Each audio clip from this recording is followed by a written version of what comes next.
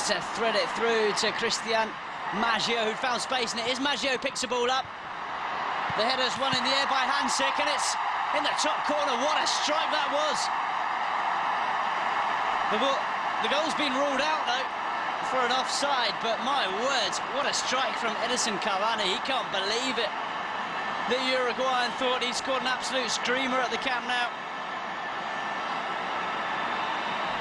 But the effort's been ruled out.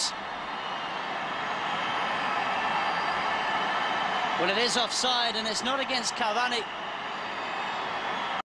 Actually, Marek Hamsik, who was in an offside position when that ball was clipped over the top. What a shame, though.